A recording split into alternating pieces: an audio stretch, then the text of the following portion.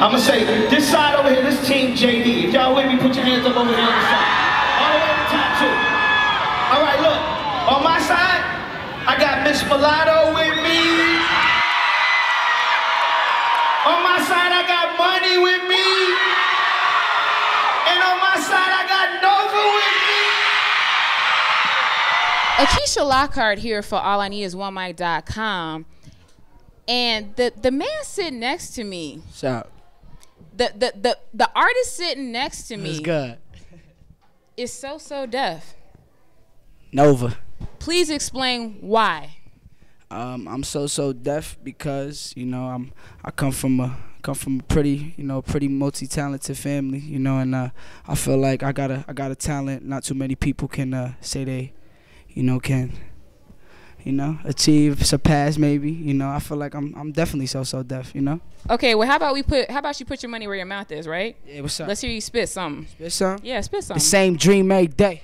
Got me so awake I can't sleep at night. And the things I seen got me thinking twice about how to reach a new peak in life. Ain't hit me yet. I was unsure about what that meant. Started taking notes, so I logged on to the internet and I scrolled down and saw JD's post. Oh, the rap game. What's this about? It's kind of making sense with my vision now. I've been writing down what my life's about. I think the mic is how I'm supposed to get it out. I'm the hope for the next generation to come. How can I help every race become one? Maybe through music, but if I'ma prove it, I gotta start motivating them young. This is the life that I wanted forever. I can inspire the young to be clever. Use what I've been through to make an example of what path to follow so they can do better. Cause my dream's to help y'all dream. When I die, please save a place in my grave for what I rep, and that's so deaf. But this chain on my neck doesn't make me a slave.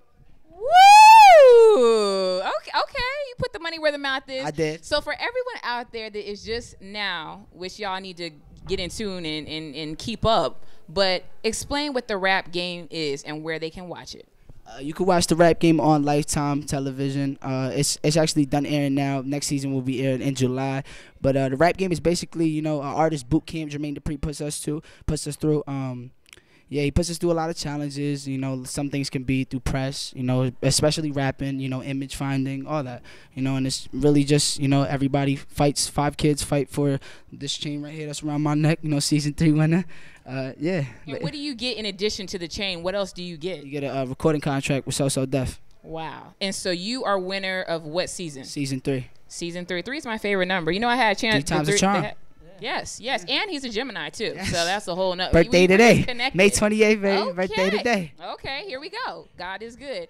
So, what was one of the most challenging things that you experienced on the show, or you learned about this industry? I feel like the most challenging thing that I had to face on the show is really remembering lyrics in about 2 days. It's usually when I'm home, I'll write a verse and I won't think about remembering it, so I'll eventually remember it later on. Okay. But during challenges, you had to write and then remember it the next day and then spit it in front of like thousands of people and expect not to mess up. Okay.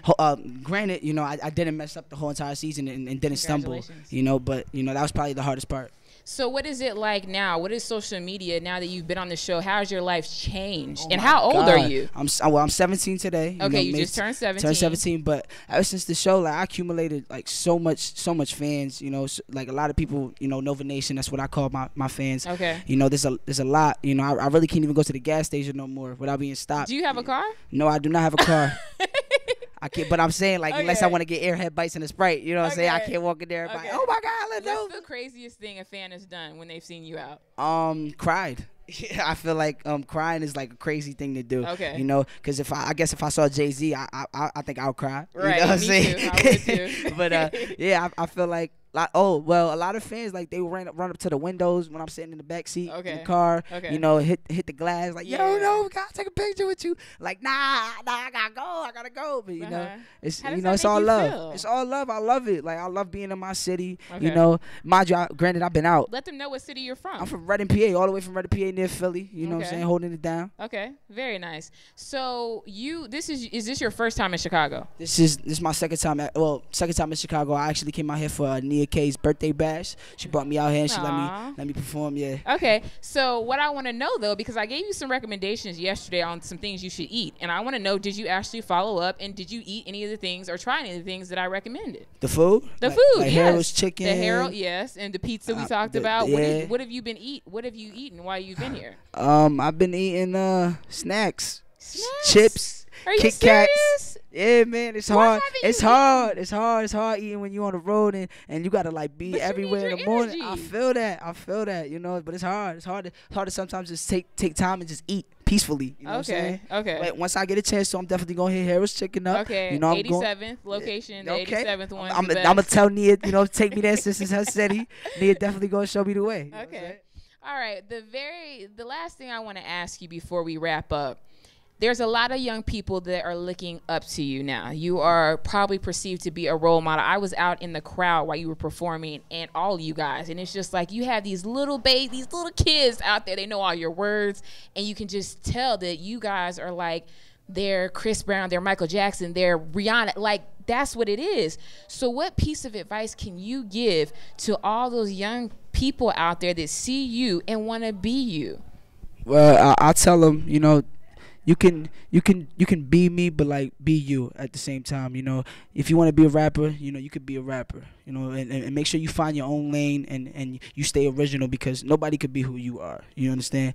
So I feel like piece of advice is, you know, be consistent. You know, if you want to do something, tell yourself that you can do it, and make sure you always stay at that. You know, you can't try something. You know, I mean, you always can try something, but just don't give up. You know, that's really the biggest advice you can say, even though it sounds cliche, but it's really the truth. Like, I'm only 17 years old, and I just turned 17.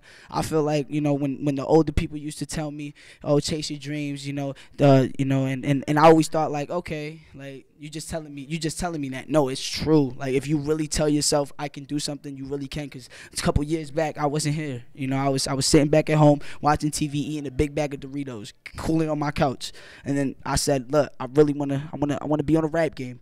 You know, I went on Instagram, started posting crazy. You know, got JD to notice me. Got on the rap game. I told myself I want to win a rap game. I won the rap game. I was like, oh, now I'm going to go on tour. Now I'm hitting every city. And look where I'm at now, in Chicago, in the interview with Mrs. Lockhart, the beautiful Miss Lockhart. And we cooling out here in Chicago. Y'all know. This guy right here. Okay, wait. I'm so sorry. Like, we just had a moment. But wait, now you made me have a follow-up question. And then we're really going to stop talking to him, even though I'm a fan. But what was it about you that you think, how did JD, like, what was it about your posting? Because there's so many people on social media that post. So how did he connect with you on social media? I feel like JD, he watches everybody, you know. So what hashtag were you using? Because I want to start using, people want to start using that hashtag. I mean, like, what was it that you posted that got his attention? It really wasn't what I posted, it's just how much I posted, you know, the activity I had. So consistency? Yeah, that's what I'm saying, be consistent. It goes back to that. I like that. Yeah. All right. Well, you all know me. I'm Akisha Lockhart for allineedisonemic.com. Who are you? I'm the young guy Nova, holding it down all the way from Reading, PA. Thank you. Can you do a snap for me, please? Yes, I can.